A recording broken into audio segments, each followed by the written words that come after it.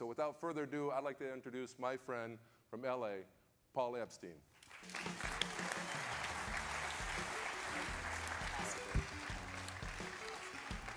Thank you. Thank you. Well, for one, I am not 4 feet 33 inches tall. I will never get confused from Mr. Kurt David over there. But you know who I have been confused for? So I'll start with a disclaimer. I would say over under about 38 of you have confused me for Davin Salvagno in the last couple of days. So I just want to throw that out there. No, we do share a heart, we do share purpose point, and we share just every ounce of our energy being poured into this summit. But Davin's back there, I am up here. So just want to kick off with that. All right. Kurt mentioned the sports background. So let's say, because in an hour, we're out of here. And in my opinion, that's when the work begins. That is when it begins. This right here, this conversation we're about to have is the fourth quarter of the game, and we are in the closing minutes. But as you know, it is what happens in the unseen hours that defines how we show up in these critical moments. Not just here today, not just at the summit, but most importantly, what we do effective when we leave. So I want to rally us around this thought of, yes, there is a big picture of inspiration. We're going to fire out of a cannon. Frankly, most events, summits, conferences, even the ones not about purpose, you'll leave feeling like you could take over the world, right? And if you were to be honest, because I've been honest with myself, I look back at countless events, not the ones I've spoken at, but the ones that I just purely attended. And I'm not proud to say this, but most of them turned out to be nothing more than a sugar high. And that, to me, is the biggest letdown that I could have for myself. So I want to inspire us around a message that, yes, we are going to go out and do amazing things, but it starts by winning on Monday. That is the mindset. When we think of purpose, I don't look at it as a distant North Star. I look at it as a 365 way of life, a 365 way of showing up. One decision, one action at a time. So today, as we see up here, we'll talk about leading with our head, heart, and hands. I believe that if we can have greater ownership of our mindset, greater authenticity in our heart, then it can drive more purposeful action. That is how the head, heart, and hands are all connected. And let me just show this as well. So here we are, we're in Notre Dame. Can I get a show of hands of either A, you came to Notre Dame, or B, you're a Notre Dame fan? All right, cool. So I'm going to say fight on Trojans, and I'm going to say go blue Wolverines. And y'all still love me because we're here around purpose, right? That's the only thing that could bring the Fighting Irish Trojan and Wolverines together. But yes, undergrad, I was out there in LA doing my thing decades ago, not to date me, and then more recently, exec MBA from the University of Michigan. But I share this because that is the power of purpose. I'm giving bear hugs. I am so stoked to be here with it's not just the folks that came here, even though that's what I asked. It's that special feeling of walking around this campus. Every step I've taken here has felt special. There's an intentionality. Purpose to me just is this spirit that's infused throughout these walls. And so I know this is a special place. And yes, I may root against this place one time a year, but regardless, that is small game. The big game is not only how we can live and lead through our head, heart, and hands to have a more purposeful life, but more importantly, equally importantly, I'll say, how do we now share the space with the people that aren't in this room? I spoke a couple weeks ago at a conference in Vegas, and the theme of the conference, which is super fitting for the last couple of years that we've been through, it was getting the band back together. That was the theme of the conference. And I shared with that group, and I feel compelled to share this with you. Yes, we are a band, and we, in the last 3 days, have gotten this band back together. But as soon as you get out of here, you're about to go say hello to some amazing bands as well. When you walk in your home, when you step back into the office, on your next Zoom meeting, those bands count just as much as this one. Just as much. So let's go forward with that energy.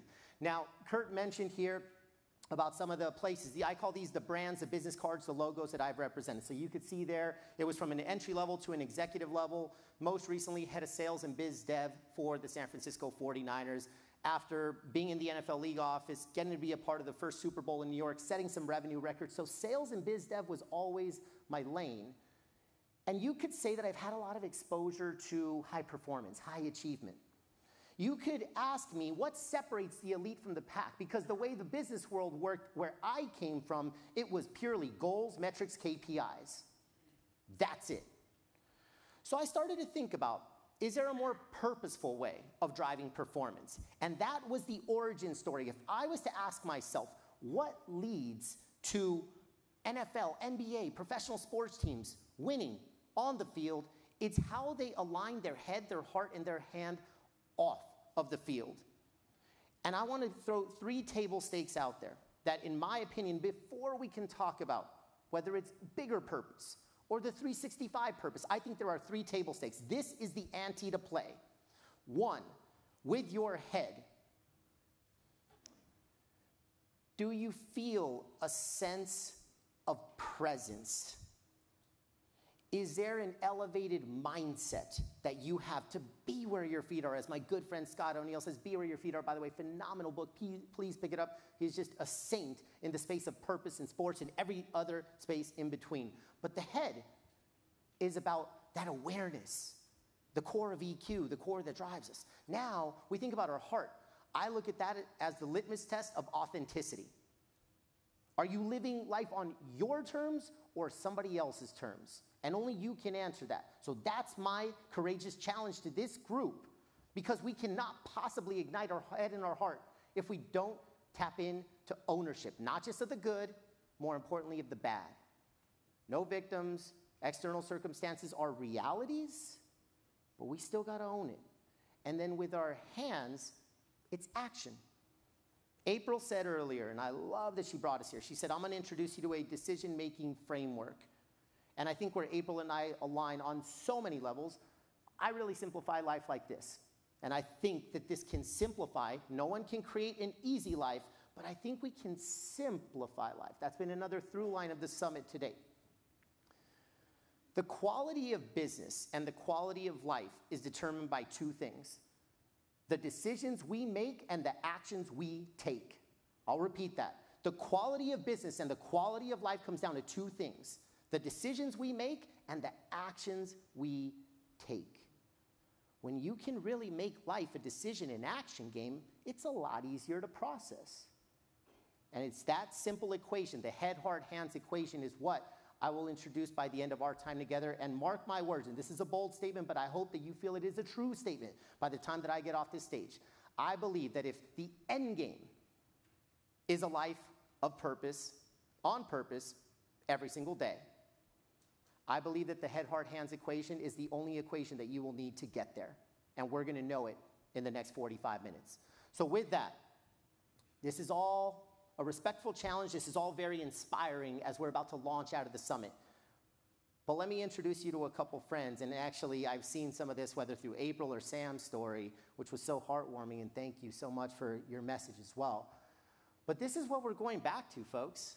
If you take a look at these 2 characters over here, this is a metaphor for how a lot of us personally, professionally have been feeling, or the person down the hall. The last 2 years have been the most disruptive we've ever had, and I don't need to beat that dead horse. We've all talked about that infinitely over the past couple of days. But this is what we're going back to. So here is my word of caution, and I subscribe to this theory because I will tell you, an event like this changed my life. So for those of us, and not in this room, but of others that say a speech can't change your life, BS. Yes, it can. It changed my life. Oh, but a retreat, oh, it's just a little woo-woo and feel-good stuff. BS. It changed my life. And I'm going to tell you that story during our time together today. But what I realized is the more that I came back with my head in the clouds, and if people were feeling like this on the inside, then it was tone deaf. And that's really where I want to simplify this, yes, to purpose, but when we can simplify to the head, heart, and hand level, even people that are in a rough spot can say, okay, I'm here, I'm listening, I'm receiving your message, and now we co-create whatever that turns out to be. So here's also another reality, as you see here through this image. Welcome to leadership. Welcome to leadership. This is your Monday. It's waiting. Your inbox is full. I saw everyone at that late night reception. I know your inboxes were piling up. Mine too. I get it. But this is us. This is it. So if this is the case, again, we come back to this theme of simplicity, because that ain't simple. Those are just the demands, the responsibilities. Many of us have heard the morning practice, which I am a massive fan of, that the moment that you look at your phone, you are living on other people's terms. The moment you look at your phone and you start scrolling, or you look at your inbox or Instagram or LinkedIn or whatever it is, and I'm not saying it's all bad, but for a lot of us, it manages us versus are we managing it? And part of the way we manage it is we start with intentionality in every single day. So a best practice, a good practice would be, how are you focusing on you so that your cup is full, and now we can pour ourselves more into others, but it starts with the only part of the day that you can fully control, which is usually before other people wake up. So that's what brings me back to this theme that we're looking at here. Of course, I want you to live a more purposeful life. I do. Of course, I believe that we are all here for a bigger reason. I do. But I know that when we talk to the bands that are not in this room, this message of winning on Monday is a much better way to connect. And you all know this. Progress and momentum can be our best friends. When you win on Monday, you're more likely to win on Tuesday, and it starts to become infectious. And then you win on Wednesday, Thursday, Friday. And now you got a winning streak in sports terms, but in life terms, it works just the same. So my through line here is, what win on Monday will you commit to? And I believe that the head, heart, hands equation can be part of what gets you there. So this, to me, is just a simple kind of round the horn, if you will, of what we're going to do today. We'll start with leadership, because my belief is that we set the tone for culture. Culture then sets the tone for our people. People drive the performance of our business, and then all equally fuel the health of our team. So if I was to ask you, here are some historical figures, but I'm not going to take it there. I want you to get personal here. Leadership gets personal. Who is the best leader, the greatest leader that you've ever had? Greatest leader. It could be a parent. It could be a coach. It could be a mentor. Maybe it is somebody in business. And the list goes on. Think of that person right now. And if I was to ask you, what did they do? Actions and behaviors. What did they do? So I'm just going to popcorn out some responses here. Imagine I'm at a flip chart and we're here at a workshop and I'm just jotting down 1 or 2 word responses. Super, super small, simple stuff. What did they do? Just hit me. From this side, we'll start. They listen. Thank you. Bear hugs. They care. They challenge. Yes. They empower. Okay, to the middle. Illuminated, you're using a lot of syllables. Illuminated blind spots, that is true, yes. Love? Heart, yes. What else? Extended trust. We're going to this side. Extended trust. Extended trust. Gave their time. Time is the currency of leadership. Time is the currency of leadership. Yes. What else?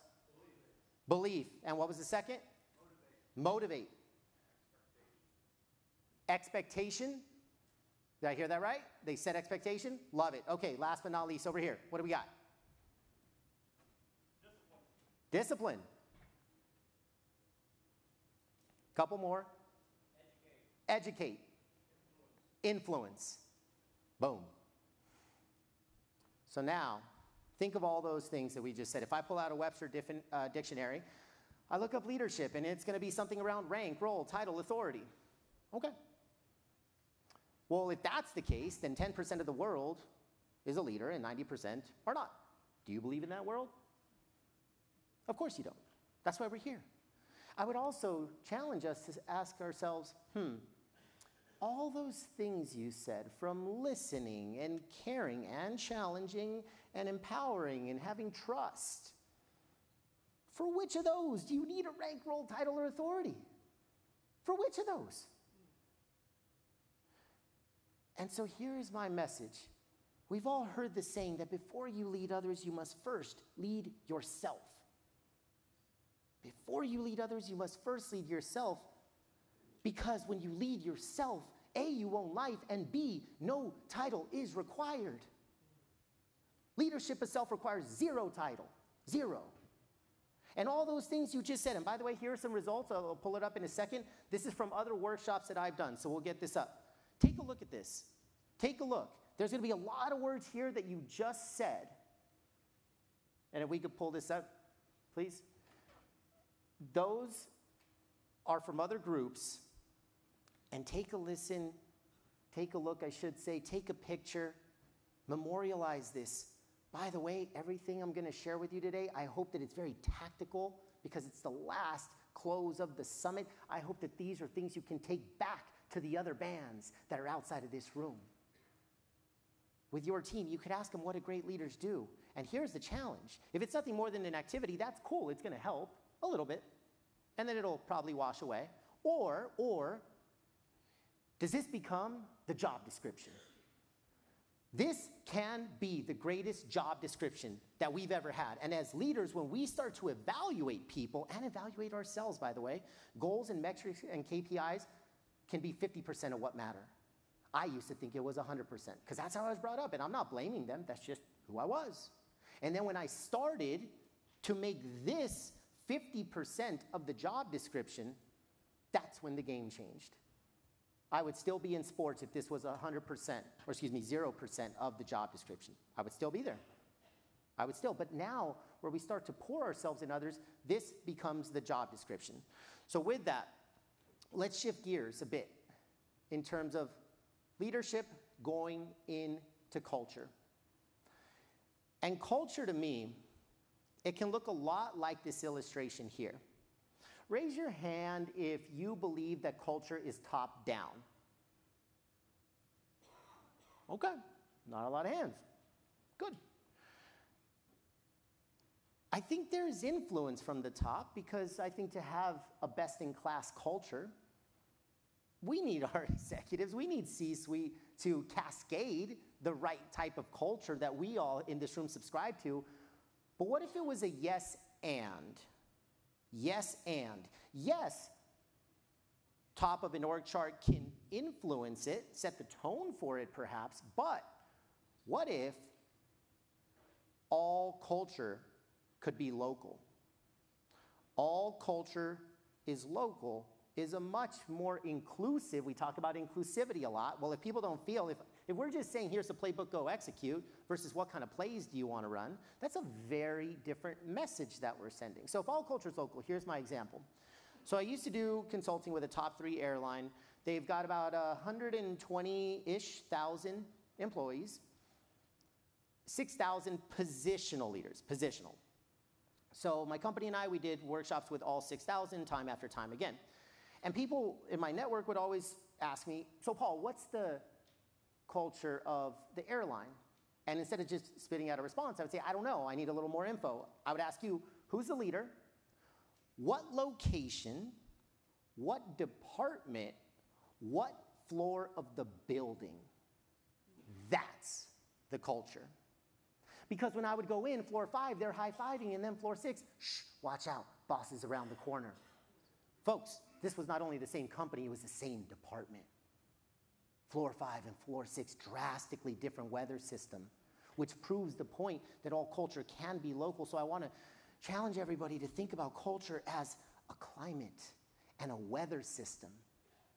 And when you can own your weather system and own your climate, each of us, every time we walk in a room, myself included for sure, you walk in a room and one of two things happens. You either warm it up or you cool it off.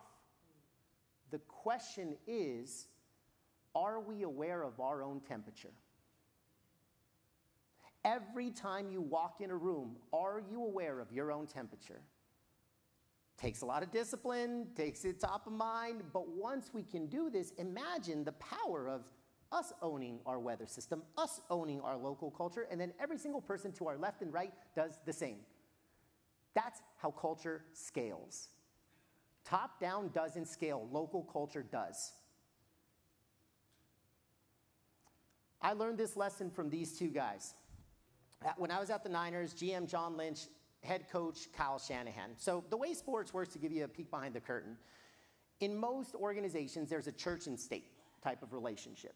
Football's over here, business over there, there's a wall in between, and you don't cross the wall. But these guys come in, tore down the wall, and said, we will rebuild our culture brick by brick. Each person represented a brick. Each one of us was given a seat at the table of culture because it's as local as one person. So here's how that showed up. We brought in Simon Sinek to help find our organizational why. Should be a familiar name. And then these ended up being our hows. So we got the big why, and then we developed some hows. And then, of course, under this were values and behaviors and actions. So it got very granular. But these were the 5 hows. And I'm going to spend some time on this 5th one, because I think this, if we can conquer this piece, there could be some tremendous impact that follows the summit. So we were identified, folks, as a low-trust organization. Kind of sucks to hear that. You are a low-trust organization. All right, so what do you want me to do about it? So a consultant comes in, different company, and he says, I'm going to do listening sessions, which I heard from the folks at Lippert, and I've heard from other folks, whether speaking or in the audience. Listening, by the way, fun fact, what great leaders do, those lists, you might have noticed listening is circled. It's because I would ballpark 90 to 95% of the time, it is in the top 5 responses. So I just say, you could say anything. What do great leaders do? 90% of the time, top 5 answer, listen. Why? Because it's so sought after, we love it so much, and it's so rarely practiced. That's the power of listening. So these listening sessions do 3 things, 3 questions. What do we need to do more of? What do we need to do better? What do we need to do different? And if you're willing to hear the better and different, a lot of change can happen. So here's how this goes, and this is my favorite place in sports, the 49ers Players Cafeteria. It is amazing, amazing how you could manage a 6,000 calorie diet and still have 6-pack abs. I'm still working on that one. Not the first one, hopefully.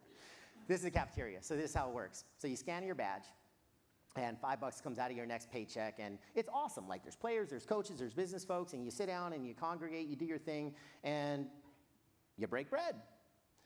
And that was the intention. But let's just say that you're sprinting from meeting to meeting to meeting. There was a to-go box, and you get your 5 minutes, you throw some food in the box, and off you go to the next meeting. Cool, understood. We were an organization of about 250 people. And then there were those 5 bad apples that would do this. They would sit down, they'd eat, they'd do their thing, and then when they were done eating, they'd go grab a box and take home that night's dinner. So there's a security camera over the scan badge area. What do you think the head of security did? Take away the boxes. And so when our consultant asked, okay, so you keep bringing up trust, whether boss or company or just trust. He said, give me an example, give me an example, give me an example. And this lunchbox story was the one that came up the most. And so here it is. I'll give you the quick backstory. So imagine, all right, 250 people, 5 bad apples, lunchboxes go away. And instead of penalizing the 5, apply this to your companies, we've all been there, okay? Instead of penalizing the 5, the other 245 lose. The ones that weren't doing anything wrong. So these 5, all right, it happens, and they take it away. And then in these listening sessions with a lot of venom, I'm going to give you the rated PG version. I'm going to clean it up, okay? This is the Purpose Summit, so I feel a little bit better. All right, these folks would say, you know how pissed I am that I pour my soul into this place, like my blood, my sweat, my tears. I got a 10 a.m., an 11 a.m., a 12 p.m., a 1 p.m., a 2 p.m., all in service of the company. And I used to just go in for those 5 minutes and fuel up and get my lunchbox.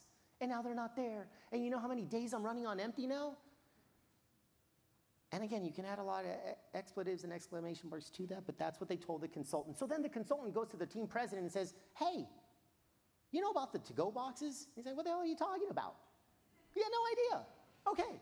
So 3 weeks later, we're at an all-hands meeting, and the team president of the 49ers walks up to the podium and says, ladies and gentlemen, to-go boxes are coming back. And an hour or 2 later, same all hands, me and him were just grabbing a drink on the side, and he leans over to me and he's like, dude, I don't know if I've ever heard a louder standing ovation than that. This is an NFL team president, and it was a to-go box. But it happened, and it's real, and it'd be in the room. It was magical because I hope we're connecting the dots. It was so much bigger than a box. So much bigger. We listened to people. They spoke truth to power. And they influenced the environment where we asked them to dedicate themselves to. It was so much bigger than a box. And here is my message for you. There is a to-go box inside of your team and organization that you don't know about. I promise you. I promise you. So, without just cracking a whip here, this is, hey, I'm as guilty as the next person. So here would be the call to action, and I'm going to provide a small piece that I think can help if you're inspired to host a listening session of your own. So here it is. I'll leave this up for about 30 seconds. This is my email. This is straight out of my book, Power of Playing Offense. It's granular, so it's like 7 pages. It's a step-by-step instruction manual of what you need, how you facilitate a listening session. It is literally from how you set up the room to how you invite folks. There's a script on, hey, if you feel you're a high trust versus low trust organization, here's how I would tailor the language. Once you're in there, here's how you ask the questions. Here's how many people in a session. It is very detailed intentionally because I feel those details matter. So now you have my details. So just tell me to send you the lunchbox. I'll know what you mean. Okay, just be funny with the subject line. I'll hit you back, and we will be good. So that is a bit on listening. I believe that this can be a transformer for everybody in the room. All right, so we shift gears. Let's go to purpose. If you were to ask me most purpose-filled memories, moments, events, experiences, as a football guy at heart, I would have looked at those 2 trophies and said, man, if I could be a part, especially in a leadership role, are you kidding me? Like, no doubt those would have been the most purposeful ones. But I can now reflect back and say that they finish a very distant second. Because in March of 2016, I got to marry my best friend, my rock, and my soulmate on the field of Levi Stadium. Now, a couple of things I'm going to call out. For one, it was absolutely her idea, I swear. Do you really want to get married where you work? Just ask yourself. It's a cool place, but it's where I work. All right. 2 is, you look at her, top right, you look at me, you're like, dude, you totally outkicked your coverage. Fact. 100% fact. But remember, I've got a sales background, so you could call this the greatest sale of my life. Now, as of about a year and change ago, we are proud parents of baby PJ. At the time, we did not have any babies, but we had a couple fur babies up there on the video board. They made their virtual cameo appearance. And the last thing I'll call out is, you can't tell by the last name of Epstein, but mom, proud Mexican descent, married into a full Mexican family. So let's just say there were a lot of tacos, a lot of tequila, and a mariachi band, a first in Levi Stadium history. Yeah, there we go. Now, I share this from a stoked but a very humble place to say the life was really good. Nothing was broken. I wasn't trying to fix a thing. So then why, a little over a year after this magical day on the field, why did I have a Jerry Maguire moment? I left sports 100% on my own terms. No regrets, never looked back, never felt more alive. Because it was based on one thing and one thing only. I found my why. That retreat that I told you changed my life? Yes. 25 leaders at the Niners went off 2 days, found our why, tapped into our values, which I had no idea what they were prior to this retreat. And now I started to think about, this is pretty awesome. How do I apply this on a day-to-day basis? Was everybody thinking that? Of course not. But the reason my life changed is because I got obsessed with this thing about why and values and what? Like, it can actually drive how you show up. And so here's kind of how it unfolded. So I go back into the office and I'm just radiating and glowing this different type of energy, probably more energy than I have on this stage. It's very hard to do. And I go back and people are just flabbergasted. They're like, dude, what was in the punch? What happened at the retreat? And I just shared the experience. And then I thought that was the end of the story. But then the following day, one person, just one, came up to me and said, hey, that thing you did at the retreat, you think you could do the same for me?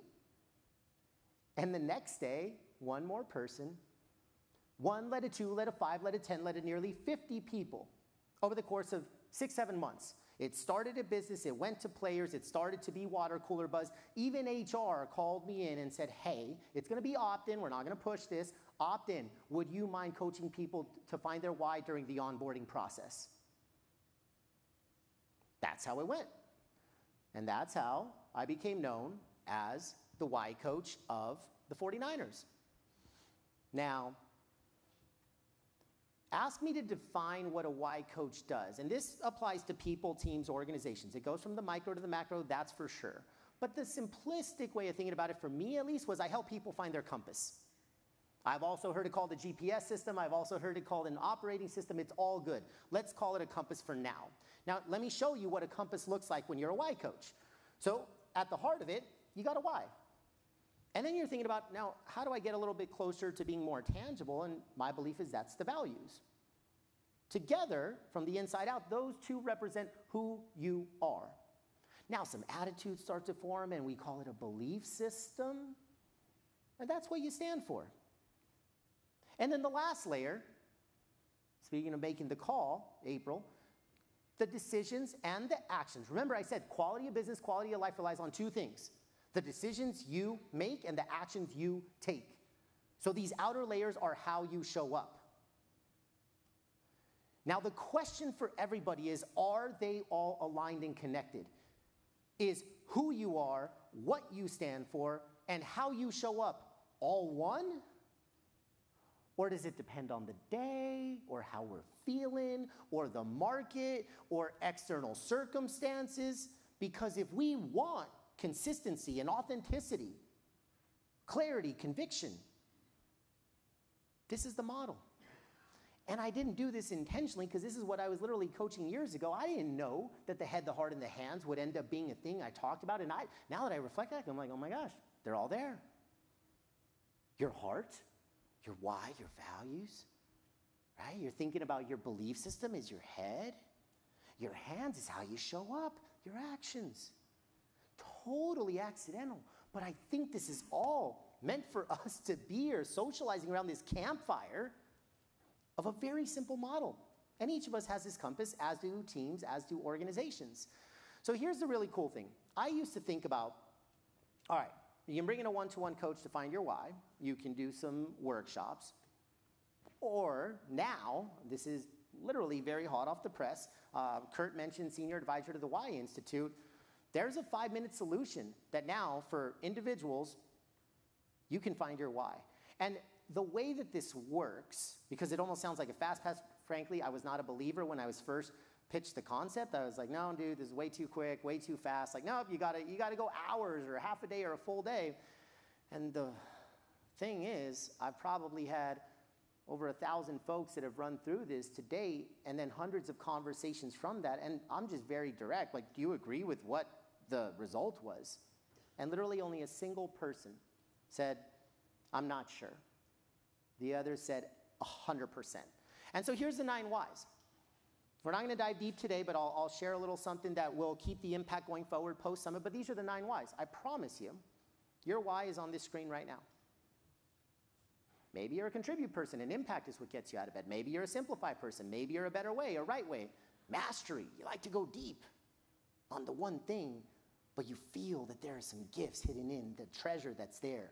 So this is what we're going to do with this conversation. And this is less about, hey, do it in the moment. I don't even know, frankly, if the QR code works way up there. Here's what we're going to do. If it works, awesome.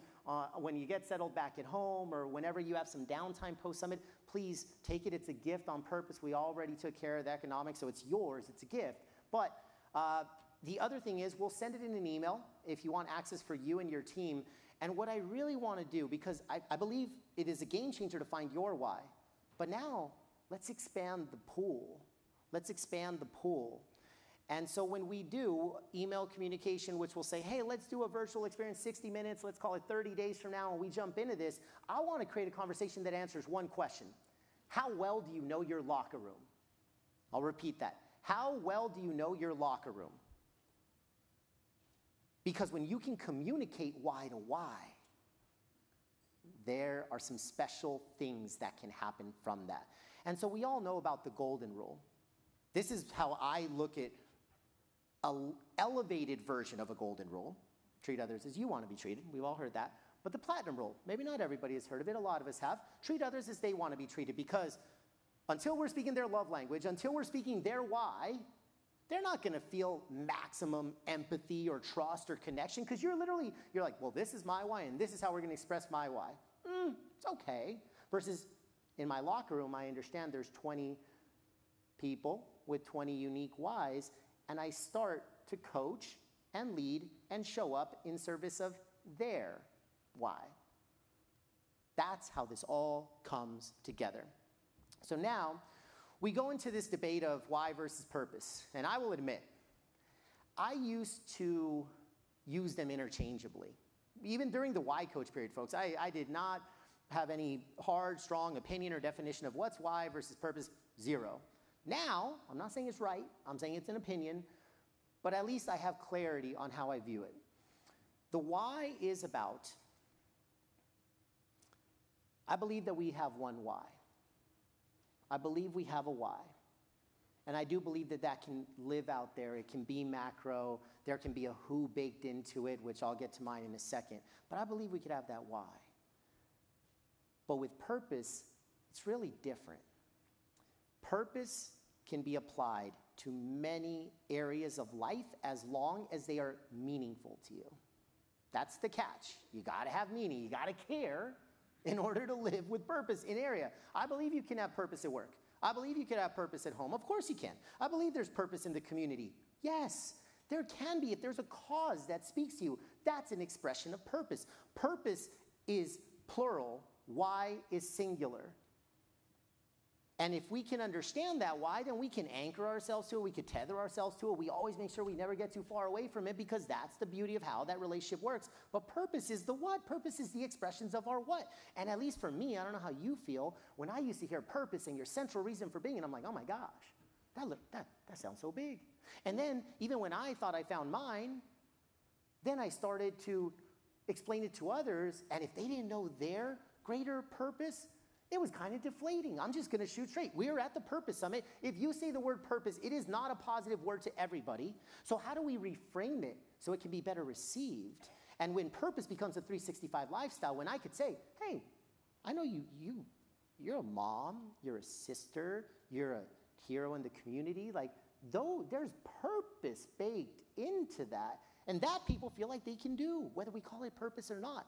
I don't care about how we brand it. I care about how people are feeling from the inside out. And I know we would all align on that. So just want to respectfully put it out there that when I was preaching the North Star stuff, I lost some people.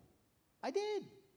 So I'm just trying to bring it down to the lowest common denominator. All right. So this whole wrestling in my mind became an obsession, which is now leading into a second book. And this will launch next year. And I'll go quickly through this. But it's less about the book, it's more about the message, which has to do with head, heart, hands. Because of that confusion, that complication of the greater purpose. And so I'm just on the front lines. So to use a little in Nurse Happy, like, I'm not in a great place. Like, there is trauma, there is healing. And this person, we're talking about purpose? So I really started to think about, like, all right, how can we step into this and make this accessible? And so I started from, okay, who are people that I know that have achieved both success and significance? And significance, not just success. And we all, if you ask me to define that, success is serving yourself, significance is serving others. So when we can find people that are kicking butt in both, all right, I'm going to want to learn a thing or two from them. So a couple of things, whether colleagues or friends or podcast guests, a couple of areas, and I probably have 30, 40, 50 conversations that we're populating this, socializing this, like, what is the common thread? Why are you achieving success and significance? Why do you feel that you step into each day with greater purpose? And by the way, not all of them could say what their bigger purpose was or their bigger why, but they just felt purpose in every day. So that's an interesting call out there. But then I wanted to make this by the people, for the people. So you think about the folks that are in service and are out there putting themselves in harm's way so that we can feel more safety in the world that we live in. You think about hardest leadership I've ever had is at home as a dad. And so there's leaders at home. And maybe there is a community champion that's out there just doing the good deeds because their heart is baked into a cause. And so this is how, as I thought about, okay, sports industry, head, heart, hands, like that makes sense. But is this isolated or does this apply? And that's really what got me inspired to try to build a movement around head, heart, and hands. And yes, it's going to lead into an equation, but first I just wanted to set the table that this is the awareness driver, this is the ownership driver, this is the authenticity driver, this is the action driver that, in my opinion, can make purpose. We can democratize purpose. Everybody can have a seat at the table of purpose when we make it simple enough that they can win on Monday. That's what this is about. So, with that, I'd like to share a story about a person that for me, and you, everybody in this room has that person. For me, this is the person that exemplifies head, heart, and hands. So, for one, I am the gap-toothed kid. And two, it's my dad. It's my hero. And I lost my hero at 19 years old. By trade, my dad was an educator. He taught at continuation schools, which for those that aren't familiar with what a continuation school is, it's a kid's last chance. They've been kicked out of traditional schools. They landed at continuation, and in most cases, they've been given up on. Disadvantaged background. Your hope and prayer is they don't go on to become a statistic on the street. And after teaching in traditional schools, he chose continuation. So years after my dad passes, I'm in a barber shop a couple blocks away from the school that he taught at. And I'm in the barber seat, and in walks in this 7-foot-tall man, tattoos all visible, including on his face, which you know what that means. Somebody that if you saw in a dark alley, you would run the other way. And here it is, and we lock eyes, and he's coming right at me, and I see his hand go up, and I'm like, oh my gosh, what did I do to deserve this? And I totally expected to see a fist, but instead, when I opened my eyes, I saw a finger. A finger that was pointing right at me. And he came up to me and said, "Are you Mr. Epstein's son?" I said, "Yeah." He said, "I thought it was you. I remember you were on the side of the stage that I graduated from, and anyways, I just wanted to come over and say thank you. Thank you because your dad was the first person that ever believed in me. I've had a job for 2 consecutive months now, and that may not sound like much to you, but to me, it means the world." And this next part was the one that got me. He said, "Your dad gave me a reason to think that tomorrow is worth it."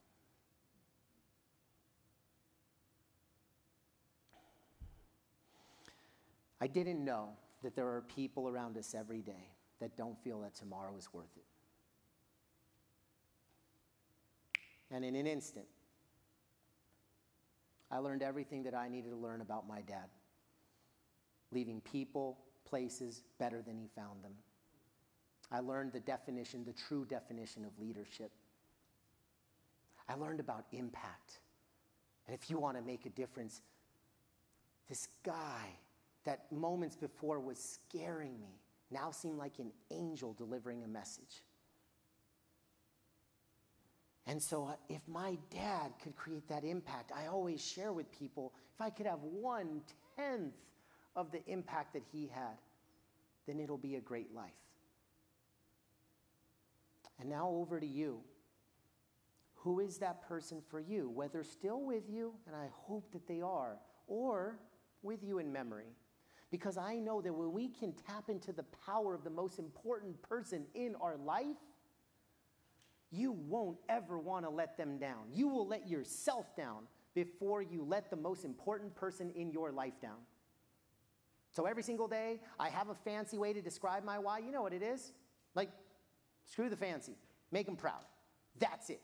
That's my measurement of success. That's my measurement of impact. Because I know if I'm doing that, great things are happening. And sometimes we literally need to attach our why to a who in order to make it count. So I hope that this can be an impactful way to pay it forward and dedicate Monday, Tuesday, this year, whatever scale of time you want. dedicated to the most important person in your life. And now, this is a really cool part. So now, as of about a year ago, I get to do my best. And gosh, baby PJ, I just can't wait to tell him about his grandfather. I can't wait to share that story about the barbershop with little PJ. And I know everybody in this room, we all separate from a summit. We all go back to our respective homes and hometowns and communities, places of impact, and it's all possible. So now, home stretch. And Sam, thank you for buying me a couple extra minutes here, my friend. So here's where we dive into the home stretch, which is all about the head, the heart, and the hands. Here's a fork in the road. So if life, the quality of life and the quality of business is based on the decisions that we make and the actions that we take, we have a choice. Every single day, we have a choice. Do we go left? Do we go right? And these massive decisions, I'm not talking about do you turn left into the driveway or do you brush your teeth today? Like, I'm not talking the simple stuff because, fun fact, the average adult makes 35,000 decisions in a day. 35,000. They're not all like super important. Most of them are autopilot. And again, I don't want to get into neuroscience because that's not my area of specialty, but 35,000 is a big number. We don't have the mental capacity to process that many. So, what about those 10, 15, 20 a day that do have significance, where we don't know what to do, where we're not on autopilot? Strategy, A or B, team, hire or fire. Invest, project, initiative, yes, no. This is a binary game. This can be a binary game, and these decisions and actions can have massive implications. And in the last 2 years, where stress and uncertainty and anxiety are at an all-time high, it makes this fork in the road even harder. We're not showing up healthy-minded every day, and even if we are the people that are on our teams and that we serve? Probably not. And so this can be a paralyzing fork in the road. But what if it didn't have to be? What if there was an equation that could tell us to go left or right? And we had clarity, we had conviction, we had confidence, there was purpose, there was authenticity, all baked in, and you can make the decision within seconds. This is the head, heart, hands equation. You're looking at it right here.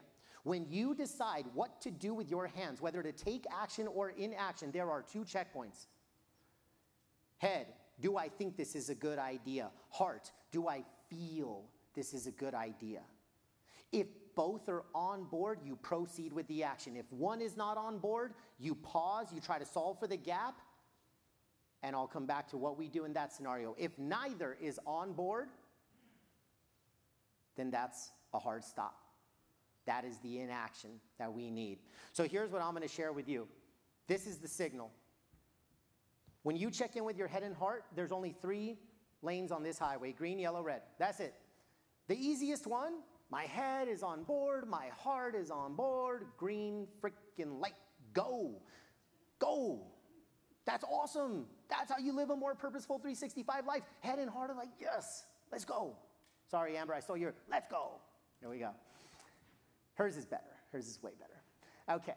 The hard part, the messy middle, as others have called it, is the yellow. My head or my heart is not on board. So 2 quick examples, head and heart. So my head says do it, my heart is like, ah. Anybody here ever had a New Year's resolution that didn't see the light of Feb 1? Yeah. Maybe for me, it's usually something health related. Oh, Paul, you enjoyed the holidays a little too much. Sweaters are a little snug. I got to lose 10 pounds. Head's like, lose 10 pounds, bro. Lose 10 pounds. But here's the thing. I give up because my heart never made that decision. It was just a head reason. Quick story about a thought leader that I love his stuff, Ed Milet. Ed is a chiseled guy, former athlete, the whole thing. So on the outside looks perfect, but on the inside, he wasn't so perfect. So goes to the doc, and the doc says, Ed, what have you been doing to yourself? Like, my goodness. And so this was a typical health visit that had some testing and was going to lead to some procedures, and unless he changed. And he said, Ed, remind me, you have 1 child. Don't you have a second on the way? Yeah, actually, we're a couple months away. Boy or girl? Girl. And the doctor, rather than saying what was safe, he said, Do you want to be the one that walks her down the aisle? Ed said, every single day of my life since then, I have had optimal health, and like he's obsessed with health, not because he needed to lose 10 pounds, because he wants to walk his daughter down the aisle. He ignited his heart. He needed, in this case, somebody called him out on it. Unless they're both on board, how could we possibly consistently follow through? And then a red light, neither is on board, and we're taking action regardless. And you're like, dude, stop stressing me out, man, with every single decision. And it's just like, but here's the reality. All right, so your head and your heart are not on board. And you move forward. Is it going to derail your life one time? Probably not. But 6 months, 12 months, 24 months down the road, we keep running reds. And let me ask you if this sounds familiar with maybe what we or the people around us are struggling with. Burnout, stuck, fatigued, not happy, not fulfilled, bad relationship with person, boss, or company. This is what happens when we run red lights over time. We don't check in with our head and our heart. And that's why this equation can be so powerful. It is so simple. It is so simple. It's not easy. It's simple. And we just need to be true to the fact of why do we end up in tough spots? When we go back and try to get that win on Monday morning and we face obstacles, we got to ask ourselves, is this a green, yellow, red? And here's the goal, the goals that we need to seek. If we get them up here. The mission is to attack the green. Feel the magic of the green, and then you keep seeking it out, and it becomes an obsession. This is the through line when I talk to people that have achieved success and significance. They are living a whole lot, not purely, that's not life, but they just find new ways to create green lights. Yellow, not the easy button, but now you know how to navigate it. And here's the thing about yellow, folks. Sucks saying this, but if you stay in yellow too long, it's just as good as a red. A quick example, I was a sales leader, managed a big team. Okay, top producer, but they're toxic to the company. My heart's like, get him or her out of here. They're toxic. But we got goals, we got widgets, we got quarterly earnings, we got monthly expectations. I'm up for that promotion. All these things running through my head, and I knew what my heart said. I needed to overcome those limiting beliefs, solve for the gap in order. Otherwise, that person stays, the yellow stays, and eventually it has a red effect every single day. And then the red, we just need to be conscious of them and stop running them. So in the closing minute or two here, here's the piece. This head, heart, hand equation, green, yellow, red, it's limited if we keep the impact in this room. And everyone said this. This is a tool for how to express that first win on Monday morning. We need to go inspire others to do the same. My hope is that it's so simple, you can explain the head, heart, hands equation in the green, yellow, red very simply within minutes, because there's no pride in authorship here. To me, this is about amplification. This is about impact. This is about going out and saying, check in with your head and your heart. Is it a green, yellow, red? And now you know what to do. That's it. It can be that simple. And so, as we close out here, I want you to think of that one thing you commit to departing the Purpose Summit. The one win on Monday that you are most inspired about. Think of that green light right now. One thing where your head thinks it's a good idea and your heart feels it's a good idea. Raise your hand if you have that green light in your head and heart right now. You know that green light that's waiting on Monday. Awesome. A little over half of the room raised their hands. Bless you. For the other half, we got a couple days, but this should be as simple as, what's one thing or one person that I'm inspired to do? Does my head say I'm on board? Does my heart say I'm on board? And if so, green light. Join me in a world of purpose. Join me in a world of green lights, because I promise you, if the end game is a life and a business of greater purpose, I believe that the head, heart, hands equation is the only equation that you'll ever need. Thank you.